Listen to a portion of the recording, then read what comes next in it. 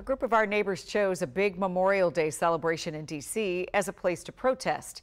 Their decision is driven by the airstrike on a tent camp in Gaza that killed dozens of people and injured hundreds more. Here's Matthew Torres with another story that's all new at 11. As we remember the lives lost serving our country this Memorial Day, past the flags and music, there's a group echoing an ongoing outcry we've seen in our country for months. Ultimately, we're advocating for Palestinian liberation, self-determination, and a ceasefire is only the first step. Alexandria for Palestinian Human Rights is among the grassroots organizations holding a demonstration during the parade in D.C.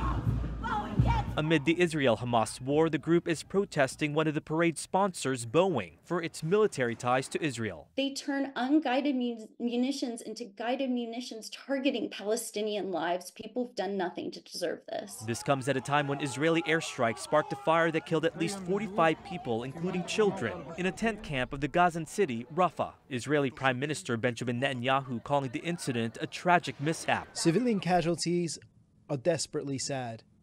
But this is the war Hamas wanted and started. Meanwhile, calls for a deal by the Israeli government to bring back Israeli hostages held by Hamas in Gaza are intensifying.